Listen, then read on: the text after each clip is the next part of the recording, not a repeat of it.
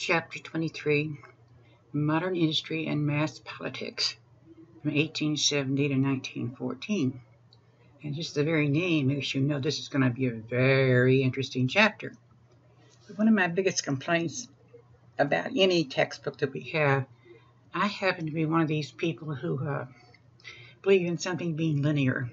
When you start out at 1870 and you go to 1914, in my mind, you should include everything that happened in 1914. But we're going to go all the way to 1914, which begins in World War I, and in chapter 24 is going to skip back. And we're going to go through imperialism. Nuts. It happened before the war. So let's get started on this really interesting chapter.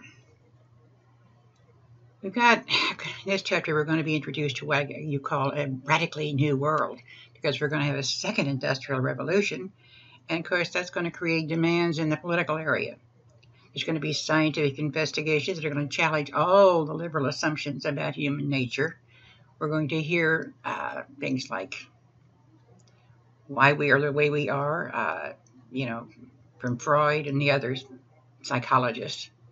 Our artists and writers are going to develop new forms of expression, which we go from being able to look at a painting and being able to tell what it is to looking at a painting and it's supposed to invoke feelings because it's full of dots and dashes and crazy symbols. Uncertainty. What aspects of the past are we going to continue to be relevant?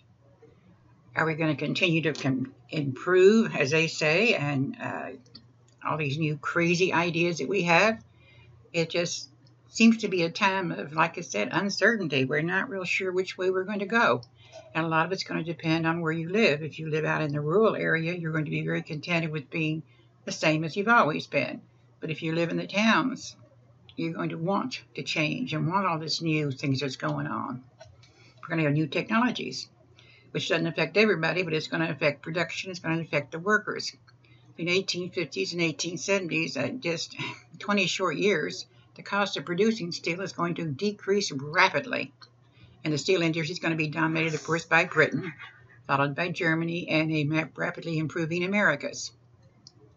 Of course, we're going to have electricity and alternating and transforming products. High voltage alternating current is going to be established. And Edison's going to invent the incandescent light filament lamp in 1879, which is going to really make a lot of changes, not only in the towns, but in your home life, in the factories. And because of this, the new technology are going to transform industry and manufacturing. So this second industrial revolution is going to be centered on steel, electricity, and chemistry. First with steel. Steel is stronger and more malleable than iron, and the new processes that have been invented are what makes the process speed up and makes it a little bit cheaper to do. And it has a major impact on European navies. In this case, the navies we're referring to are actually people who get on board a ship and wear uniforms. And the new nation of Germany is benefiting greatly from these developments. Electricity, as we said, Edison creates an incandescent filament lamp. It's going to improve our home life. You're going to now be able to work 24 hours a day because you're going to have lights in the factories. You're not going to work just from daylight to dawn. You're going to have street lights in the cities. It's going to make it safer to walk at night. You're going to have lights in your home. You're going to be able to go out to eat and not have to have the kerosene smell or see candlelight. You're going to have electricity. And water power was used to create electricity over large distances. And like I say, it's going to transport not only your life, but the way you live in the cities. It's transportation. You're going to have electric streetcars. It's going to be wonderful. No longer have to have the horse-drawn carts where the horses actually, shall we say, eliminate their waste in the middle of the street. Because with a electrical subway car or something like this, you won't have the waste in the middle of the street. It's going to alter urban or city living as well as life in all homes. And the reason I've got the question marks there is because it's not going to alter all homes. It's going to be primarily the homes in the city and the suburbs. The annual output of steel from 1879 to 1913 has just tremendously increased. Britain, Germany, France, Russia, as well as the Americas. And of course, we have chemicals. We now have an effective production of alkali and sulfuric acid, which is going to transform the manufacture of paper, soaps, textiles, and fertilizer. Of course, Great Britain is going to lead the way in soaps and cleaners and in mass marketing. And what reminds me of Britain leading the way in the manufacture of soaps, you've heard the expression, get off your soapbox. Well, soap was shipped in wooden boxes. And since we didn't have any microphones or anything yet, if you're going to speak to a crowd, you don't want to stand up and have your head above the crowd so your voice will carry. And people used to carry wooden soap boxes with them so they could stand up on them and be higher than the audience. German production focused on industrial uses such as synthetic dyes and refining petroleum, which is a new textile industry. Not textile, but new industry. And liquid fuel internal combustion engines, oh yeah. By 1914, most navies, the kind that float on ships, have converted from a coal engine to oil, which is going to make them faster. And protecting these new oil fields is going to become a state prerogative and an imperative prerogative. It's going to create potential for worldwide industrialization because there's oil everywhere. Of course, there's more oil in certain areas than others, which we're discovering about this time. The industrial regions of Europe, and if you'll notice, Spain, Portugal, Italy, the Balkan nations, Russia, they're not industrialized. You've got England and France and Germany and parts of other countries, but just small areas. But technological changes are going to create changes in scope and scale of industry. And technology is going to be the cause and consequence of the race toward a bigger, faster, cheaper, and more effective world. You see the rise of heavy industry and mass marketing. You're going to see national mass cultures where ordinary citizens could follow and see what's going on. You could be living in London and know what's going on in Europe. You could be living in Russia and know what's going on in the United States just by the new technological ways. And Europe's going to divide the globe and enlarge their empires with engineering mastery. But there's going to be a lot of changes in Europe, not just in Great Britain. The population is going to grow constantly because we've got no more food shortages. The populations are less susceptible to illness, and like the black pig and things, because you got lower infant mortality, more babies are living. We're also going to see fewer children per family. There's going to be advances in medicine, nutrition, and personal hygiene. You're going to learn that these things all work together to keep you healthier. And there's going to be improved housing and sanitation. You're going to see sewage put in, running water put in, so people no longer have to carry water with a bucket and use what we used to call, metaphorically, a chamber pot and then throw it out the window next morning. But consumption is going to be the center of economic activity and theory. And the department store and the middle class. Oh, yes. I remember the first time I saw a department store, and it was probably by the time your grandparents were alive. It was a famous bar in St. Louis. The whole store was one entire block big and 4 stories high. I mean, you could spend a week in there and not see everything. The first floor was usually full of restaurants and things like this to entertain you, and then the other, a whole floor devoted to linens, a whole floor devoted to menswear and women's wear. It was just phenomenal. And of course, we didn't know we needed these things if we hadn't read about them in the paper or newspaper or magazines. And even if we didn't have the money, we've got credit now. You can dollar down $1 a week per se. So you've got new patterns of consumption, which were largely urban. Out in the counties in the country, they still were, living in the olden days where if you didn't have the money, you didn't order something. Traditional habits were views about purchases and debt. You didn't want to be in debt. Because if you were on a farm, really, your livelihood depended on the weather, and you never knew from today till tomorrow what the weather's going to be like next year, so you better be prepared. But economic growth and mass consumption begin to spur a reorganization of the capitalist institutions. And we begin to see not just the locally owned business, but large modern corporations. And they're going to protect society from boom and bust, they say. But in doing this, we're going to have monopolies.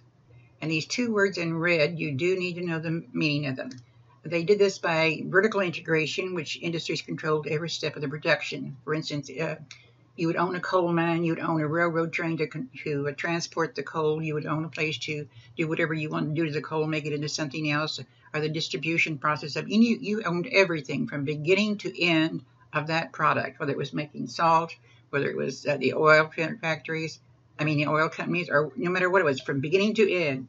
And you'd think that vertical integration, because, that's straight up and down, that sounds more like one company, but no, that would be horizontal. Horizontal is when you consolidate everything that makes one item. For instance, salt manufacturing. You owned every store that sold salt. You didn't own anything else. So the same industries are going to band together. And this took place in America and Germany more so than any other country. In Great Britain, they had free trade, and in France, they had a lot of family firms. But in America and Germany, consolidation through vertical integration, owning everything that you manufacture from beginning to end, or horizontal alignment when you had just everything in that one particular field. But the dominant trend was to increase cooperation between government and industry. So laissez-faire is not going to be operating here. We want the government to set rules to help us, like break strikes and things like that. And the appearance of businessmen and financiers as officers of the state, unelected officers of the state. Because if they owned a big factory that produced something that the country really needed, they had a lot of power. Even though they were unelected, they could control the way things were doing. The search for markets, goods, and influence, it's going to influence the imperial expansion. Because it doesn't take long to run out of natural resources where you're living. You need people who are going to buy the goods that you're producing, because you're producing more goods than your own people can consume. So you've got this worldwide system of manufacturing, trade, and finance. And of course, using the gold standard worldwide facilitated world trade. Now, most European countries were importing more than they exported, and this creates an imbalance of trade. But they relied on the invisible exports, such as shipping and insurance and banking, to make up the difference. And of course, London is going to become the seat of the banking capital of the world. But relationships between Europe manufacturing nations and overseas sources of materials was, well, a little iffy. Because the Europeans had come to expect certain foods on their table. They wanted fresh vegetables. They wanted fresh fruits. And sometimes these things were not available in England or Germany, so you wanted them to come in from Asia and other places. And while whole regions of Africa and Latin America and Asia are producing strictly for the European market. There's also changes in the European working class. Because for the most part, most of the people who were working in factories, they resented all this corporate power. I mean, it seems like we're working our tails to the bone, and we just have the same wage, and the guy that owns the flat, I mean, he's just getting richer and richer and richer. So we come up with something called the New Unionism, and there's going to be changes in the national political structure because of it. About this time, we started hearing words from Karl Marx. He published his first volume of Das Kapital in 1867. And the Marxist Appeal, this is a very short YouTube telling you just a little bit about Karl Marx and socialism. And as usual, it's going to take a good 30 seconds for it to come up. My lectures would be a lot shorter if we didn't have to wait so long for YouTubes. Yuck, yuck.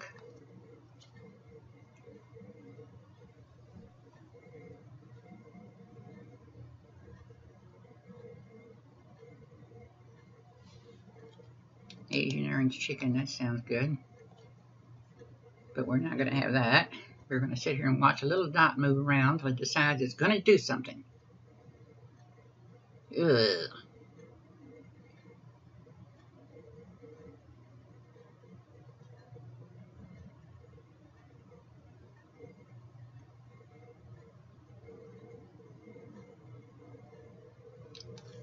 Okay, 45 seconds.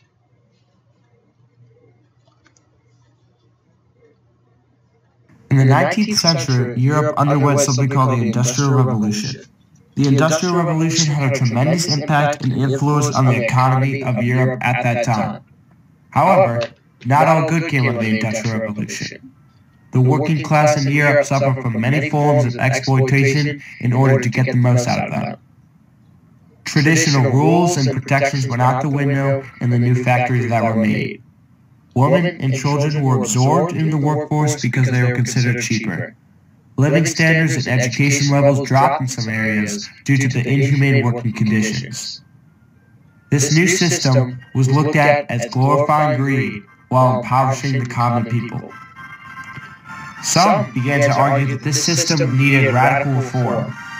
These were the early socialists. These socialists believed in a democratically controlled economy run for the benefit of all. Their main ideals were equality, cooperation, democracy, and shared prosperity. The unrestrained competition of capitalists should be replaced by cooperation and the business cycle replaced by planned stability. These socialists often believed that private ownership of industry and land should be abolished and that property should be shared in common. Many 19th century socialists rejected the idea that the rich deserved their wealth, but rather believed that wealth was created by the working class and was wrongfully attained by the rich. Perhaps the most famous and esteemed socialist thinker to come out of the 19th century was Karl Marx. Marx, unlike other socialists, was a realist.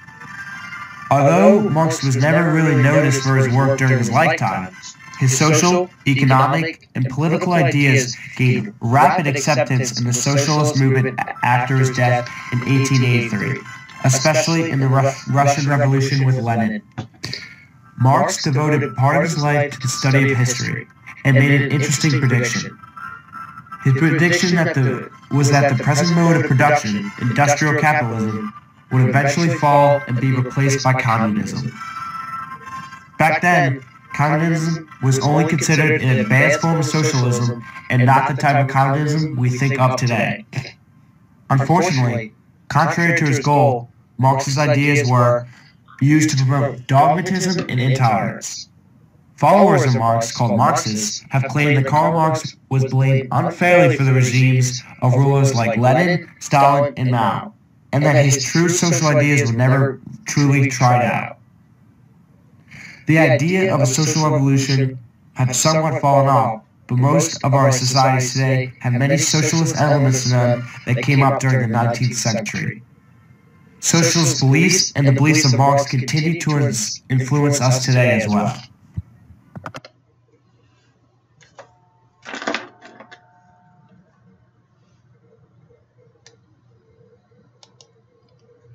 You know, when you get right down to it, what it reminds me of is when you look at the true tenets of socialism, they don't have a lot of bad stuff. There's some good points there. It's kind of like when you look at the Muslim religion. If you look at the true Muslim religion, it's a beautiful religion, but people have taken it and used it for their own personal benefits and the jihads and things, and this is not in the original Quran. It's just like socialism. It has a lot of valid to it. I mean, yes, the man is getting richer and richer off of the work of your back. It's kind of like the workers who work in a factory or work in a office today. And yes, things have changed a great deal in the last 15 years, but prior to this time, you say you're not getting paid for what you do, but you don't realize that your boss is paying for your unemployment insurance and he's paying for half of your Social Security. And before the last few years, he was actually paying for most of all or part of your insurance. So you were getting almost as many benefits unpaid as you were getting in your paycheck. Of course, cost of insurance has gone up and things have changed a great deal. But before you condemn Marxism and communism, I mean, look at the true tenets of it. No, I personally do not adhere to it. But when you look at the way it was set up, and like the young man just pointed out, he has never been tried truly, because with Marx, and you've got Lenin, and you've got Khrushchev, and all those people in Russia, and Chinese, and China, you know, it's just not a true communist nature when you've got secret police, and you've got one man in charge, and this is not true socialism. Back to the workers' movement. Of course, there was divisions among the people working. There were people who wanted to do things gradually. There were people who wanted to do things real fast. They were anarchists. They wanted to get rid of the government totally. And then there was the first meeting of the International Working Men's Association. And there were the Marxist parties founded in Germany, Belgium, Austria, France, and Russia. And yes, most of these people were dirt poor. They had nothing to lose. They just wanted a piece of the pie. They were disciplined, politicized, and they worked the workers' organization in these countries. When they didn't want it true, they wanted to be the leader of it. And they were aimed at seizing control of the state for revolutionary change. So, we don't need to, this is just a repeat of what I just said. And I thought I had deleted this. Don't bother watching it. It's exactly the same thing as one we just saw. So the spread of the socialist parties. The model of all socialist parties was from Germany, the German Social Democratic Party, the SPD, founded in 1875. And initially, it was trying to get some political change within Germany's parliamentary system. They were going to change the government. They were radicalized by Bismarck's oppressive anti-socialist laws. We tried to do things right, and that's going to work because Bismarck's in control. But before World War I, the Social Democrats in Germany were the best organized workers' party in the world. They had a rapid expansion of industrialization, a large city working class, and a national government very hostile to organized labor. So you can see the beginnings of the potential for a problem. In Great Britain, the Socialist Party was very small, even though it was a very industrialized economy, because the Labour Party was in control, and they remained moderate and committed to incremental reform. So you get a reform today, and you might get another reform next week or something. So you can see things are going to happen, so there's no point in, well, the English people just don't get really wound up too fast, too hard. Anarchism. It's similar to Marxism, but it had different approaches to the changes they wanted. They opposed any centrally organized economics and politics.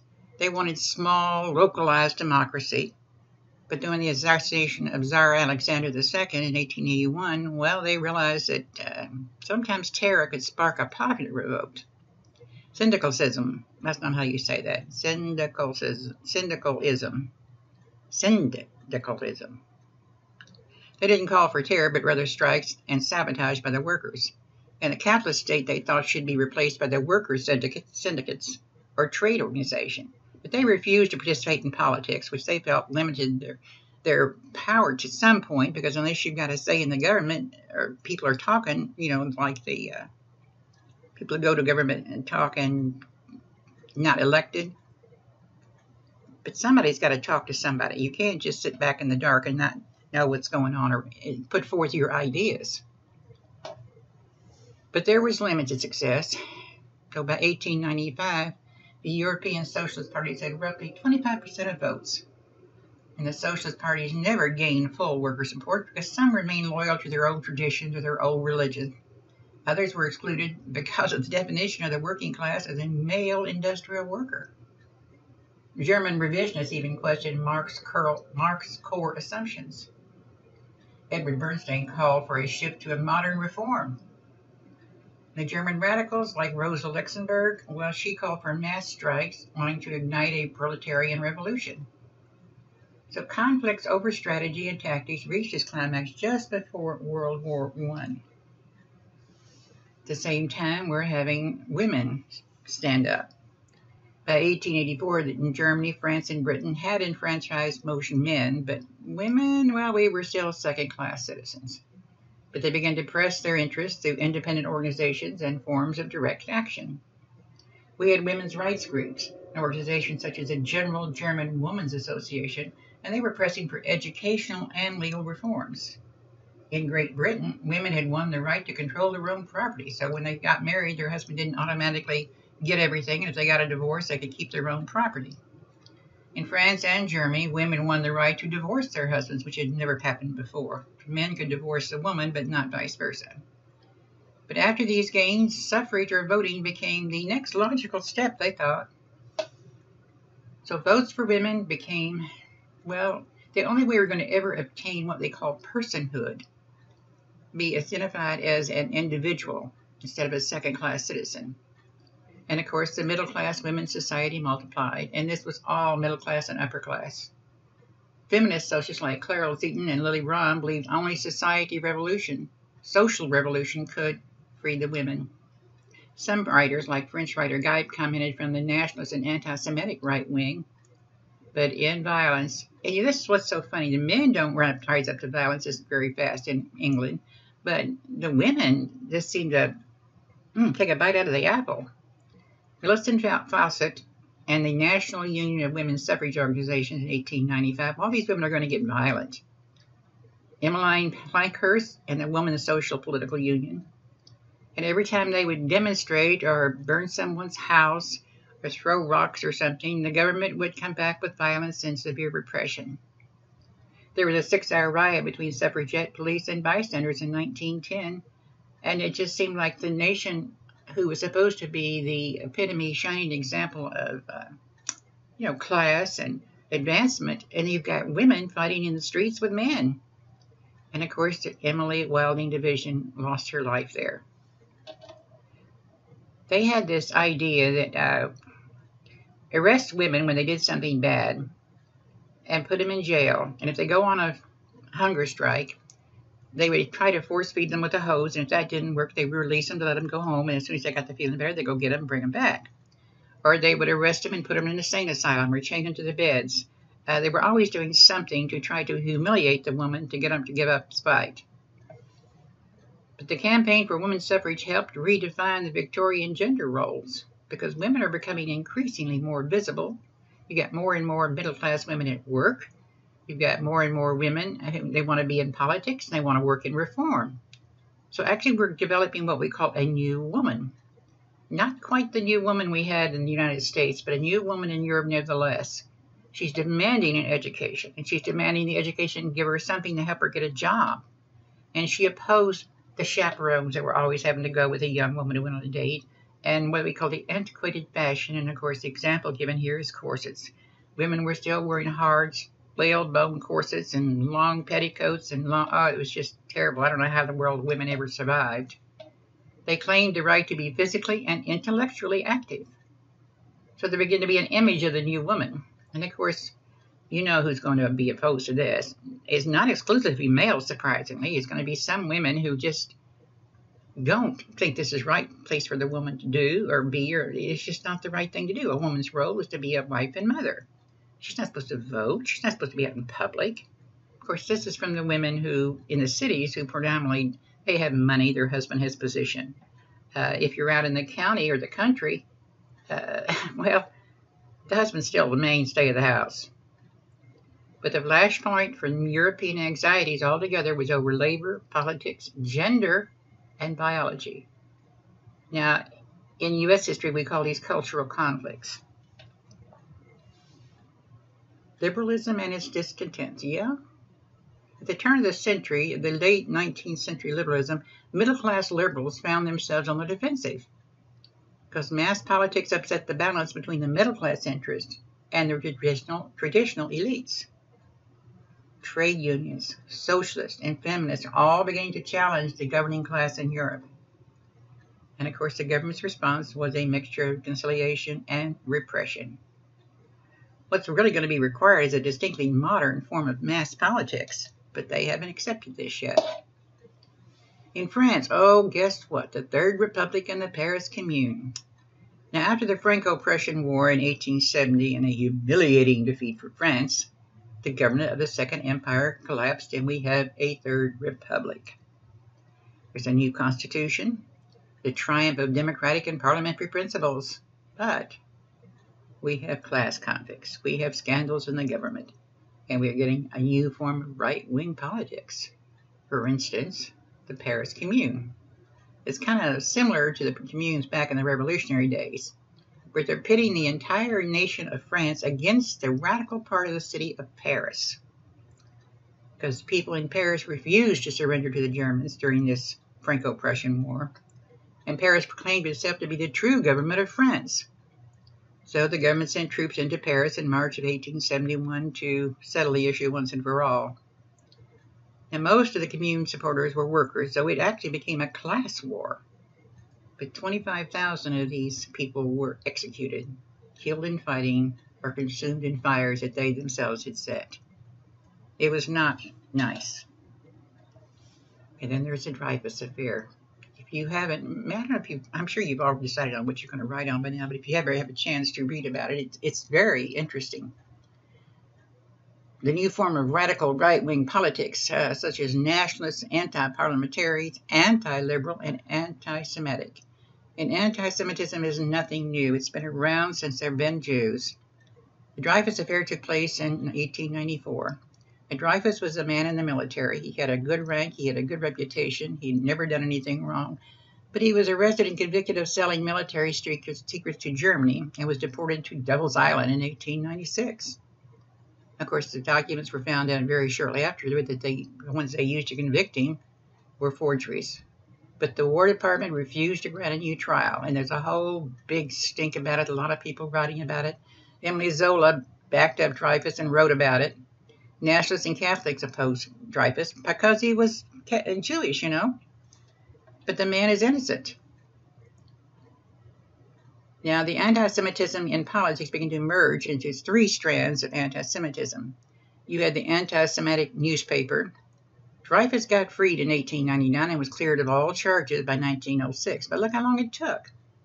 But as a consequence, the right-wing anti-Semitism spread all over Europe.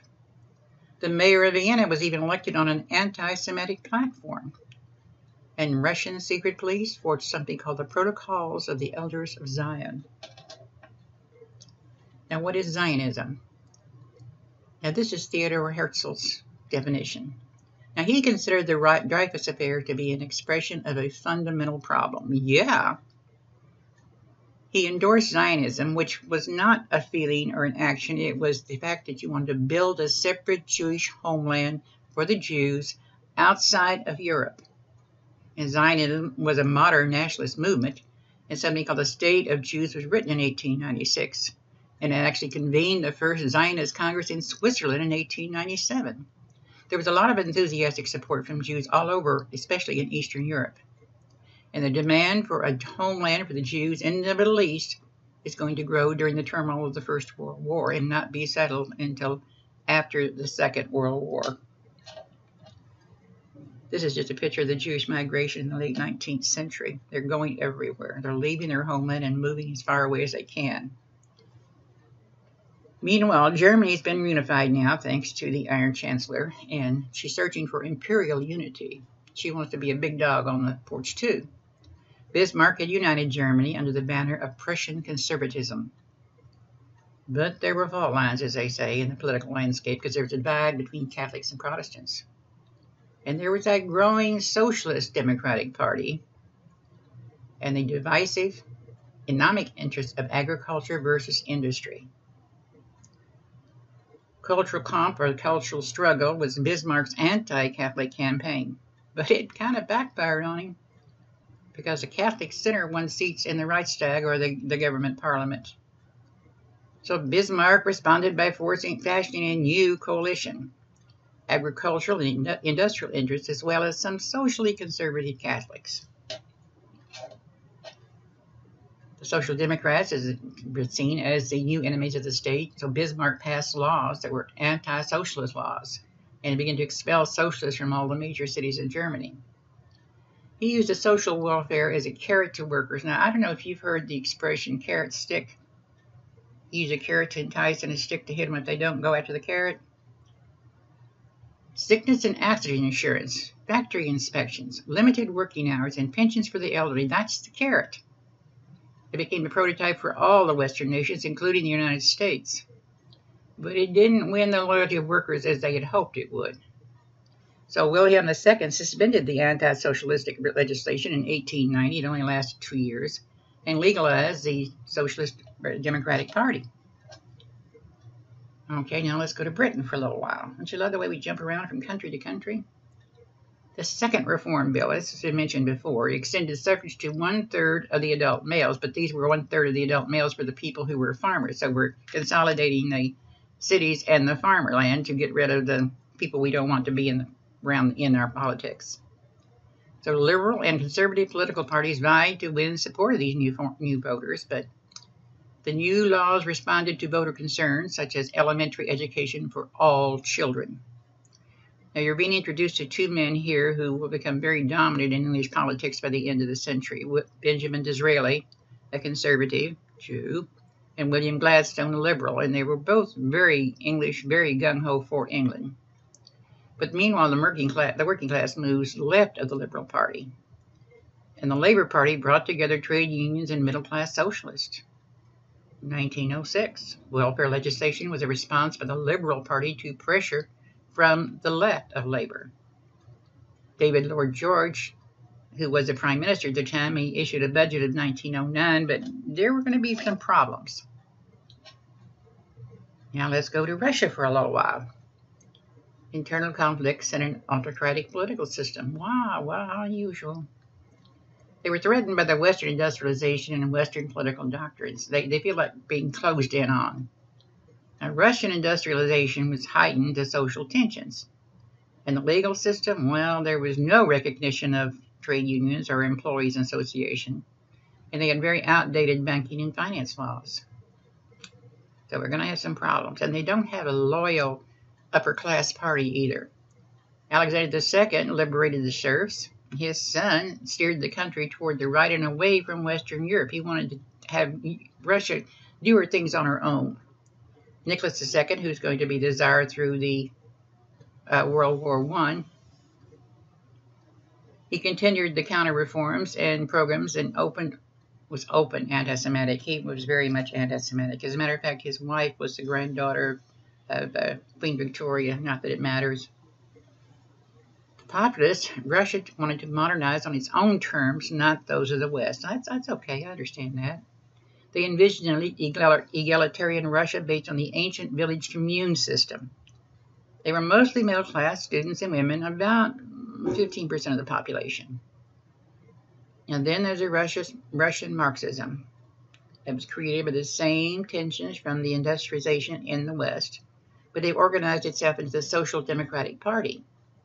But crisis in the leadership ends it in 1930. And you have two words here, the Bolsheviks and the Mensheviks. You need to remember those two words, even though they're not in red. The Bolsheviks was the majority group. The Mensheviks was the minority group. The Social Democratic Party split. The Bolsheviks, the majority group, called for a centralized party organization of active revolutionaries. They wanted rapid industrialization, and they did not want to have to follow the Marxist socialism. They believed they could skip the stage of working for liberal capitalist reforms to create a socialist state immediately. And the Mensheviks, the minority group, they said, not such a bad idea, but let's do it gradually. And they were reluctant to depart from the Marxist orthodoxy. But they finally gained control of the Social Democratic Party. Meanwhile, Lenin, who was in exile a lot of times in Mexico, he's the leader of the Bolsheviks. The Bolsheviks are the majority group. He also was in contact during this time. The Germans knew where he was, and they were helping him. He coordinated the socialist movement of the Bolsheviks, who formed splinter groups all over the country. Now, the first Russian Revolution happened back in 1905, and because of the Russian-Japanese War, which they lost. The rapid industrialization had transformed Russia kind of unevenly, and low grain prices were resulting in peasant uprising. You can't afford to buy a loaf of bread. Then you've got student radicalism. And Russia's regime, their czars are just totally ineffective. So the radical workers organized strikes and demonstrations. On January the 22nd, 1905, over 200,000 marched to St. Petersburg under the auspice of a Catholic priest, Father Capon, and demonstrated at the Winter Palace. Well, they're not going to have this. So the Tsar orders palace guards to shoot, and 130 were killed and hundreds were wounded. So I guess you'd say reaction. The protests grew, and merchants began closing stores, and factory owners shut down factories, and lawyers refused to hear cases, and the autocracy lost control of entire towns and regions. So Nicholas VII, being a broad-minded man as he is, issued something called the October Manifesto. Because it was issued in October, he moderately liberal franchised for the election of the Duma, which was the Russian legislature. But he just didn't understand that you need more changes than just a small change in the legislature. But then, just a year later, 2 years later, Nicholas revoked the promises he'd made in October. So the people for the Duma were elected indirectly on class basis, which weakened their power and popular appeal. I didn't have anything to do with him getting elected. He got elected because he was rich. Social reforms came in the years prior to the First World War, and agricultural reforms allowed the sale of 5 million acres of royal lands to the peasants so they could have some of their own land. Labor unions were actually legalized, and there was a few industrial worker reforms, but damn few. Meanwhile, we're going to leave Russia and go to the Ottoman Empire. That's what I said, back to 1699. The Ottoman Empire had been in control of the Mediterranean for almost 400 years. But by the late 19th century, the European empires were expanding while the Ottoman Empire was declining.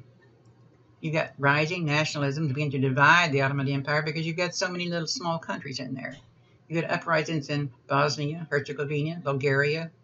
Then you had the Treaty of Berlin. The great powers intervened to prevent Russia from coming in. because Russia would like nothing better than to get in there and get that Black Sea and the warm water ports. Belisario went to Russia, Thessaly to Greece. Bosnia and Herzegovina fell under Austrian control. Montenegro, Serbia, and Romania became independent nations. Well, maybe it's going to work. Then they lost control of North Africa in the late 19th century when Britain occupies Egypt, Italy annexes Tripoli, and France creates protectorate over Morocco. Then there was the independent Kingdom of Bulgaria. Austria, since being borrowed from the ancient empire lands in northern Central Europe, looks to Southeast Europe to grow her lands. So she annexed Bosnia and Herzegovina. Meanwhile, the Turks, especially the educated young Turks, have grown impatient with the weakness of the Sultan. And they've got to do something about this. We don't like this. This is pretty much what we call the Balkans, which I've never understood why it's called the Balkans, because the Balkan Sea is way north.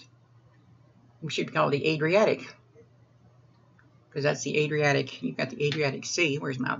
There you go. Of course, where am I? Here I am. Oops, didn't do that. Of course, you've got Italy, you got Switzerland, you got the German Empire, but look how big the Austrian-Hungarian Empire is. This is not all one country. There's lots of little bitty countries in here. And then along through here, you've got Herzegovina, Macedonia, Bulgaria, Romania.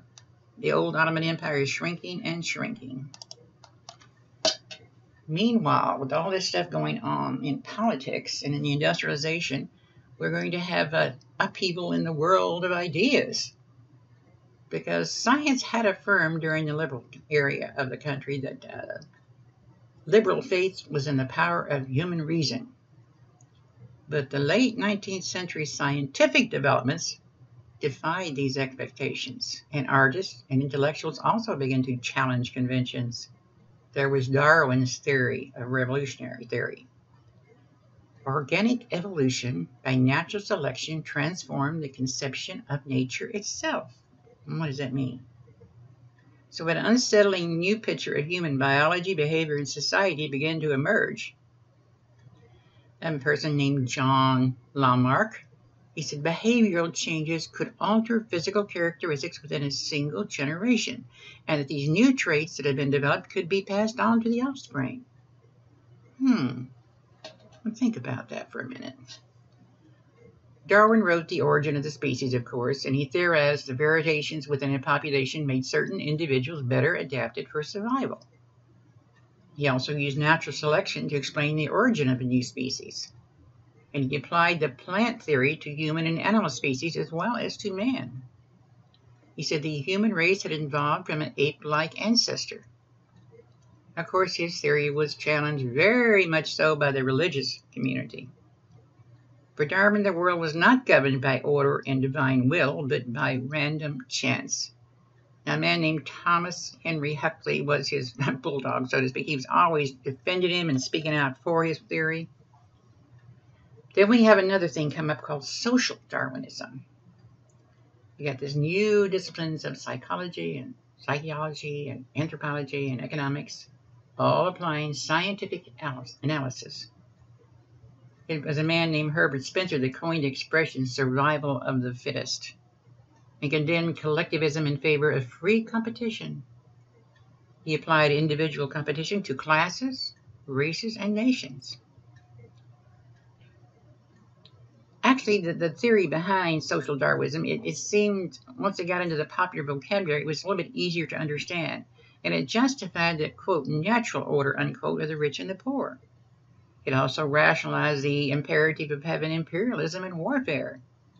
It also tied to theories of racial hierarchy and white supremacy. Gee, thought that was just in the United States, didn't you? Ironically, it was also the basis for reform campaigns to improve health and welfare. Now, that's the only thing good I can see coming out of this. But the irrational and animalistic side of human nature. They say if you scratch us deep enough, the animalistic side of your nature will show. Ivan Pavlov.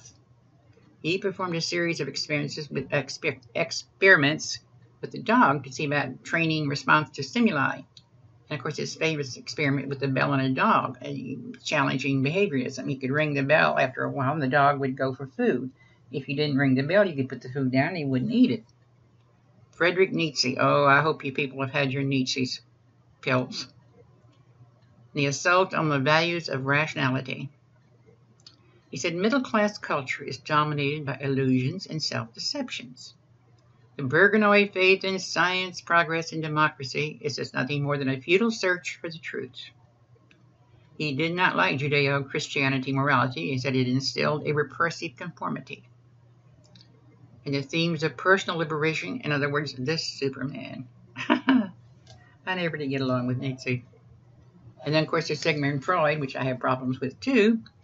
He said behavior is largely motivated by the unconscious and irrational forces. The unconscious drives and desires conflict with the rational and moral conscious. And this is true. We go into a bank vault and we see all this money laying there and we know we're not supposed to take it because it's against the law, but oh, it would be so tempting to pick up that money and go home, wouldn't it? The psyche. Freud's psyche was divided into 3 parts, and you do need to know these 3 parts. The id was the undisciplined desire for pleasure and gratification. The superego was the conscious conditioned by morality and culture. And the ego was the area where the conflict between id and the superego is worked out. So he said it fed a growing anxiety over the value and limits of human reason. So, I don't really understand this, they're thinking. I know better, yet I want to do it, and there's an area that they're fighting out, the good and the bad, like these commercials. They got an angel on one side and a devil on the other pushing me. One's the id and one's the superego. And the ego is where they're going to do their fight. Of course, the Roman Catholic Church and most of all religions are on the defensive.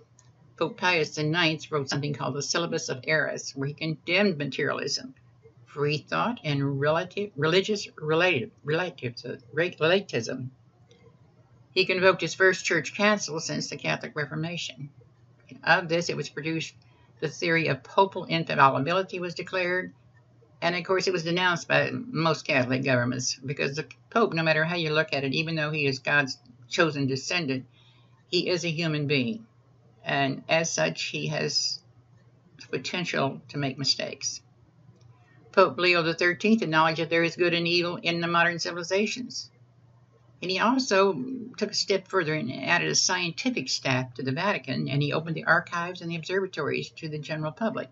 Well, not the general public, to people who are doing research. And the Protestant responses to all this modernization? We didn't have anything in the way of doctrine to help us defend our truth. The fundamentalists came to believe in the literal truths of the Bible and no modern ideas. They're the group that thinks that the world was created 6,000 years ago. And of course, the American Pragmatism by Charles Peirce and William James. They seem to believe you could... I had a professor once who taught archaeology, anthropology, and religion. He was also an ordained minister. And I asked him once how he could possibly preach all this or teach all this if he was a minister. And he says, because I feel like God gave me the brain. And I'm supposed to use it. I've got free will. So, okay, along you go. So the Americans were still thinking about it. I mean, not the fundamentalists, but the other groups, they tried to incorporate the new changes into their religion. But it was hard.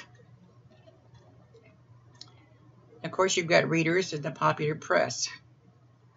And these new books and new readers are going to facilitate the spread of the new ideas like Darwinism, and not always the way it should be interpreted either. But you got rising literacy rates, and you got new forms of printed mass culture. You got these, what they call dime magazines. Journalism blending entertainment, sensationalism, and news to increase advertising sales. A man called Alfred Hemsworth was a publisher in Britain, and he said advertising helps lower cost broadening access to lower income citizens. So if I can publish my paper at a cheaper rate, then more people can buy it. The only problem was that to find all this new mass audience to read my paper, sometimes we're guilty of what we call yellow journalism. Now, yellow journalism is strictly, if it ain't true, that's okay, let's print it anyway. And when I was doing my graduate work, I worked at a newspaper in Kentucky, and I just worked in the evenings and on the weekends. And my job was, believe it or not, the obituary clerk, which I had a lot of fun with my name. But even to print an obituary, I had to have 3 verifications that it was true. One being from the funeral home, and another one from the county mortician, and I forget who the third one was for, but I mean, I had to have 3 verifications that this person had actually died. But with yellow journalism, you don't have any verification. You just print whatever you hear. Especially in the Americas, we had problems with this during the Spanish-American War, because they would send the correspondents down to Cuba. If they couldn't find anything interesting going on, they'd make it up. And of course, the public loved sensationalism. It was proven that sensationalism, and I think we have an example of that coming up. Maybe we don't have it here. A man that was caught in a rather precarious position demanded more news and paper attention than it did in an election, because it was exciting. You didn't know how it was going to end. But the 19th century novel became very focused on modern life, and it began to fuse liberalism and their forces on the individual with romanticism and attention to emotions. And you begin to see women being involved. And French writers like Stendhal and Balzac and Zola, they begin to focus on ordinary people, not just rulers. And women were central to the growth of the novel, both as readers and authors. And for instance, I've got 2 here. Jane Austen, who wrote Sense and Sensibility and Pride and Prejudice, which I think are on the public broadcasting channel right now. George Sand wrote Indiana, and Consuelo. Okay, here's Charles Dickens. Critical analysis of the effect of the Industrial Revolution, which we are well familiar with. And he used what we call installments by the penny press to have a growing mass appeal. He just wrote an installment. Now, when I was very young, we used to go to the movies and we would see part of it, or what we call them serials. You'd see a chapter of something happening to Superman or something happening to somebody else, and then you have to come back next week to see the rest of it. Well, this is the penny press. You would read part of the story this week, and you'd have to wait till next week and buy next week's paper to read the rest of it.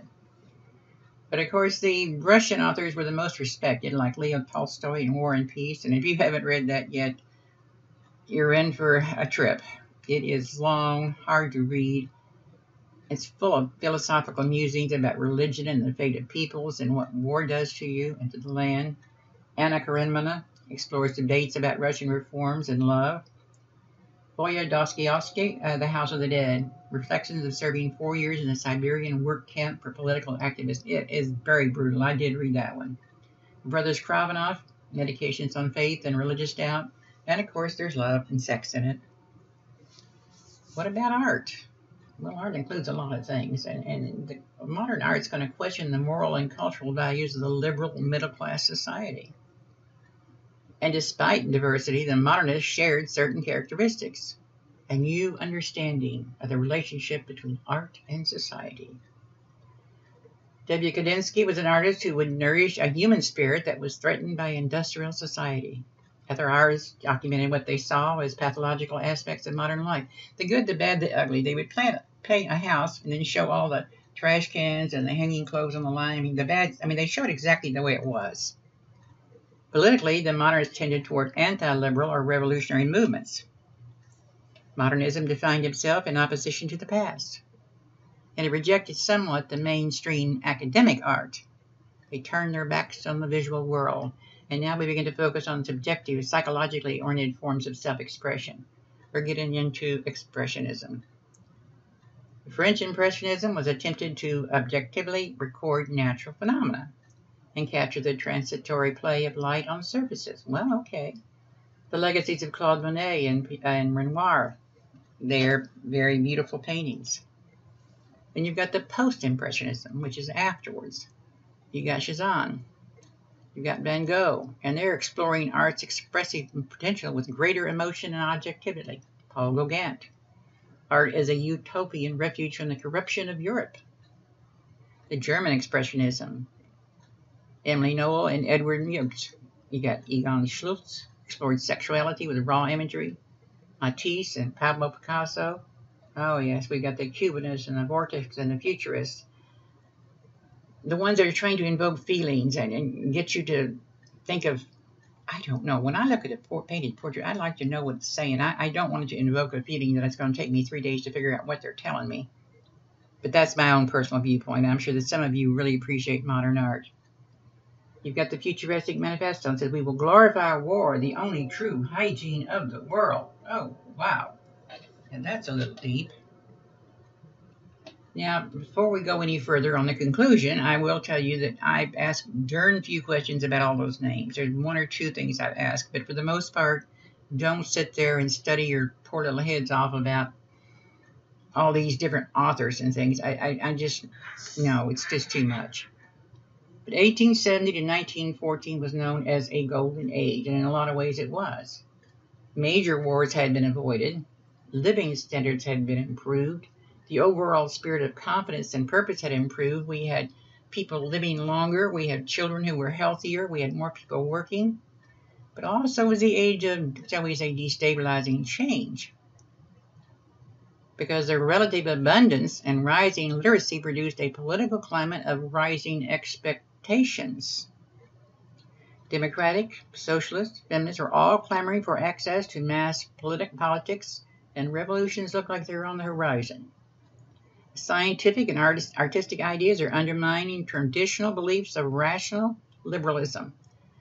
It's kind of like you can't miss something you've never had, but once you get the door open to you and you see what can be had, you want it and you want more. Now, I happen to grow up rather poor in a farm in western Kentucky. And we didn't have television. I had a radio I could use a couple of hours a week, but Dad wouldn't let me use any more than that because we didn't want to waste the electricity. Very, very poor. We had money once a year when we turned in the crops, and you had to pay off the bills from last year. We got 3 Christmas gifts. One was something we had to have, like a new coat or a new pair of shoes. One was something we had requested, and one was a surprise gift from Santa. Now, this was fine with us because everybody we knew had the same type of thing. For the first year or 2 we lived on the farm, we didn't even have running water or inside plumbing. And then we were on a farm. That's the way it was back then. But then when we finally moved to a state called New Jersey, where they had not only television, but they were talking about colored television. And there was different types of people around, and I saw TV, and I saw all these toys and things that were out there that would be available. All of a sudden, I wanted them. Now, as long as I didn't know they were there, I didn't ask for them. I didn't need them. I didn't want them. But now that I knew that they were there, I did want them. So even though I was a child at the time, I don't think that my personality was that much different. I think that it's called human nature. Human nature. And that's something that our government fails to take into consideration, especially with liberalism and socialism. You've got to take into consideration human nature. No 2 people are alike. There are some people that are so good that they squeak when they walk, and there are some people that they will smile at you and steal your purse. It's called human nature. So it's going to be hard to find a whole community of citizens that are altruistic. That being said, this is the conclusion of this chapter. And believe it or not, in the next chapter, we go back into the 1800s again to learn about imperialism. Good luck, folks. Oh, no, that went the wrong way. This is the way we're supposed to go. This concludes the lecture set for chapter 23. That's what I tried to do and didn't get done.